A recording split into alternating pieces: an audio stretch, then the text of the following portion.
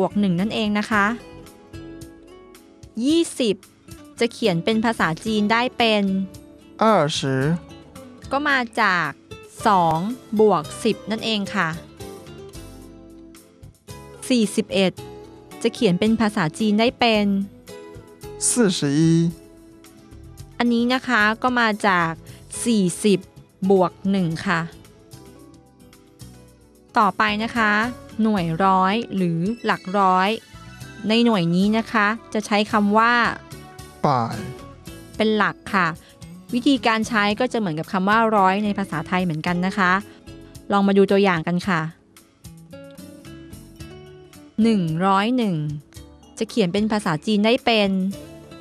101อันนี้นะคะก็มาจาก100บวก0แล้วก็บวก1ค่ะในภาษาจีนนะคะหากเราเจอเลข0อยู่ขั้นกลางระหว่างจำนวนตัวเลขเราจะต้องใช้คำว่าหลิงเข้าไปแทรกด้วยนะคะเลขต่อไปนะคะ856จะเขียนเป็นภาษาจีนได้856มาจาก800บวก56ค่ะหน่วยต่อไปนะคะหน่วยพันหรือหลักพันค่ะจะใช้คำว่าเชียนเป็นหลักนะคะวิธีการใช้ก็จะเหมือนกับคำว่าพันในภาษาไทยเหมือนกันลองมาดูตัวอย่างกันค่ะ1001จะเขียนเป็นภาษาจีนได้เป็น